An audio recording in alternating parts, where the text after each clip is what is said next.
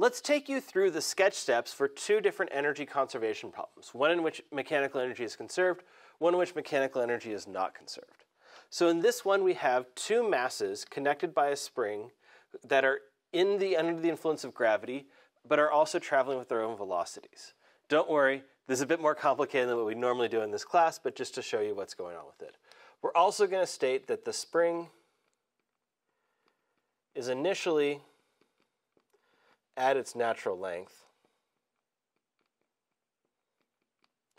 We're also going to say that, right, mass 2 is at rest in the final state.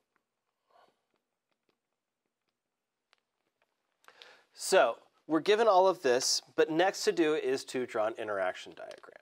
So our interaction diagram is going to look like mass 1, mass 2, and our last object that is interacting with them is the Earth. We can feel pretty good that there's nothing else in contact with 1 or 2 except with each other. So they're interacting through a spring, so we can put F spring here. 1 and the Earth are interacting with gravity, so we can do Fg1. And 2 and the Earth are interacting through gravity, so we can do Fg2. Now that we have that, we want to choose our system, which objects are going to be in our system. Since we want to track the motion of both 1 and 2, we're going to have a system containing both 1 and 2. Once we've done this, this means that we need to be tracking the kinetic energy of both 1 and 2. So we're going to start by saying K1I plus K2I. So these are both of our kinetic energies. Then we're going to add up all of the forces, all the interactions between and within our system. So any interactions that span the system, any interactions that are within the system. Note that we're talking about interactions, not forces. So because we have this one spring interaction, we're not doing the force of 1 on 2 and 2 on 1. We're just doing one spring interaction. So we'll do U spring initial. And then we've got the potential energy for gravity 1 initial, potential energy for gravity 2 initial.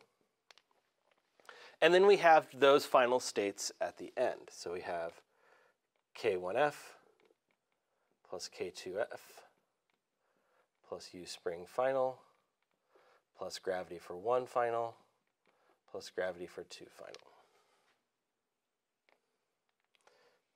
And we're doing this just to help organize and understand how many different terms we have, make sure that we have the same number of terms on each side.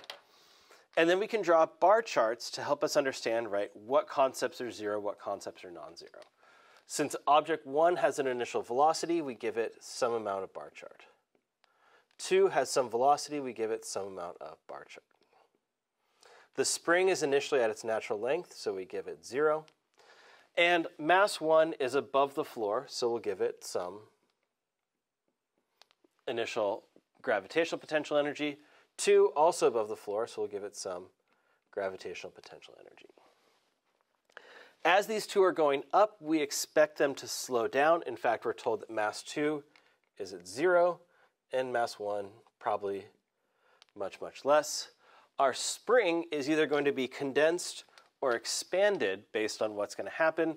We don't think it's going to be at its natural length, so we're going to have to put something for this.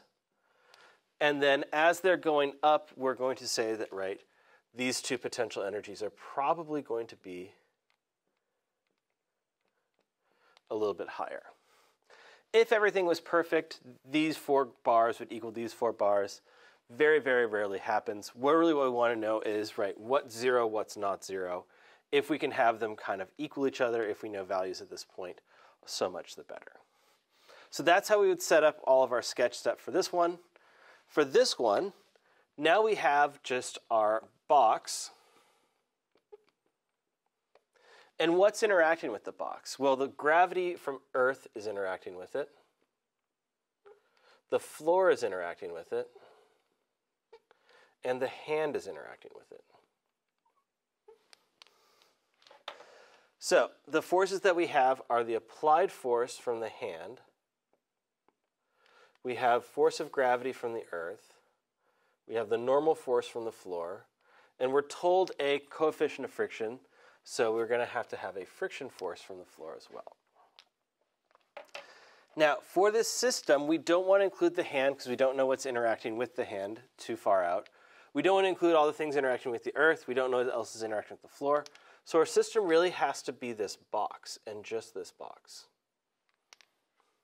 If we have just this box, then we have a couple of forces that don't conserve mechanical energy. The force applied in friction both don't conserve mechanical energy. Earth with gravity does conserve mechanical energy. The normal force has no work, so it conserves mechanical energy. It's a trivial case of 0.